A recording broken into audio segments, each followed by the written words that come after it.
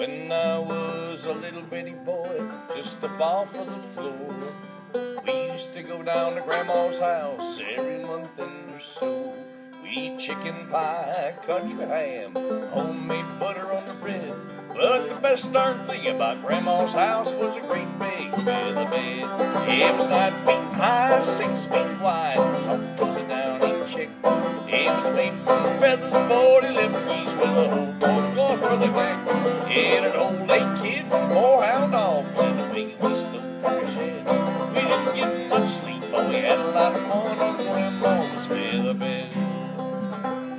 Well, after supper, we sit around the fire, old folks spit and chew. Pa would talk about the farm and the war, Granny'd sing a ballad or two. We'd sit and listen and watch the fire till cobwebs filled my head.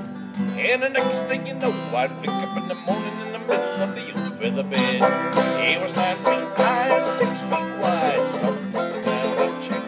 It was made from feathers, 40 little geese with a whole pork for the neck. It had old 8 kids and 4 hound dogs and a big whistle for a jack.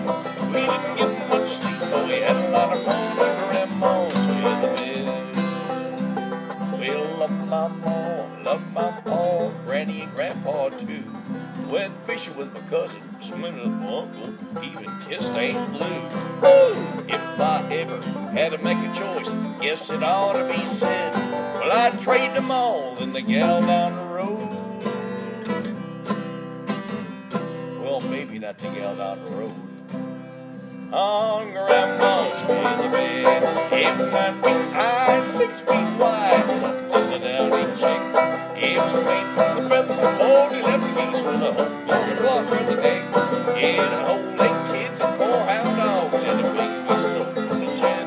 We didn't get much sleep, but we had a lot of fun on Grandma's feather bed. We didn't get much sleep, but we had a lot of fun.